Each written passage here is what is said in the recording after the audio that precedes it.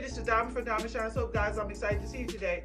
Today in the studio, we're going to make some beetroot body butter. Now, beetroot does have some amazing benefits, and it makes a beautiful body butter. So I'm going to teach you guys how to make it. Also, I'm going to link in the description box the benefits of beetroot so you guys can have that as well. This entire recipe will be found on my Patreon, guys. If you click on the link in the description box, it'll take you to the Patreon. Is full of recipes for candle making and skincare. All right, so let's go ahead and get right into it. So using beetroot powder inside of the body butter mix, it really don't do well that way.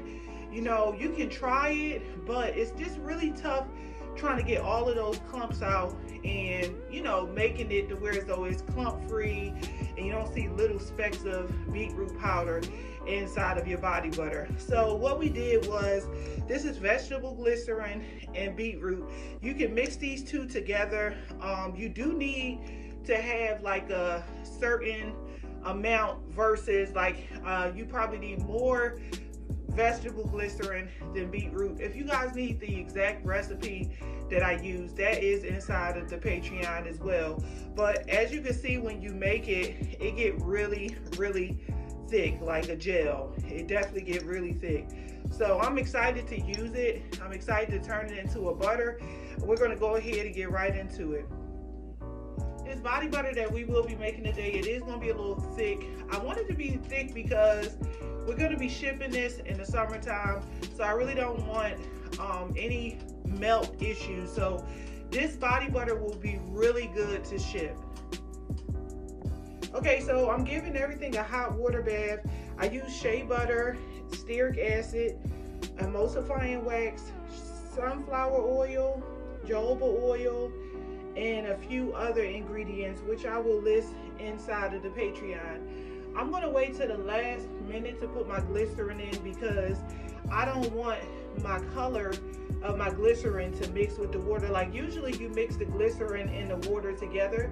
Today I'm just going to put the glycerin into the butter and do it a little bit different. I'm going to go ahead and warm your water up as well so both of them can be about the same temperature. Okay guys, so as you can see, we have everything fully melted inside of the beaker. Now what we're going to go ahead and do is we're just going to warm up our water a little bit. Okay, so now you want to go ahead and just mix both together. Okay, so now you can go ahead and add your glycerin.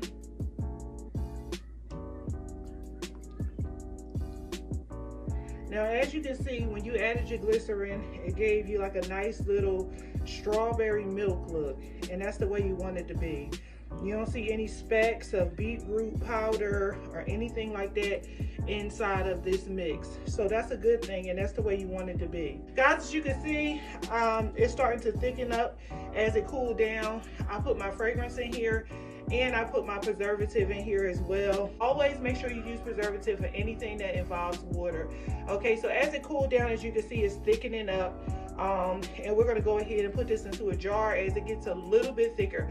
I really want you guys to see the final consistency, so I'm not too much in a rush to put it in a jar because I really did not want to make a thin, watery, lotion style emulsified body butter today.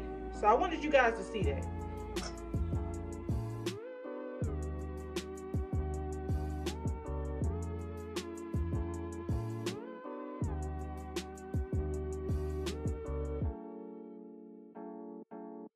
So guys, as you can see, this is about 87 degrees. So it's still a little bit warm. So it does get a little bit thicker than this.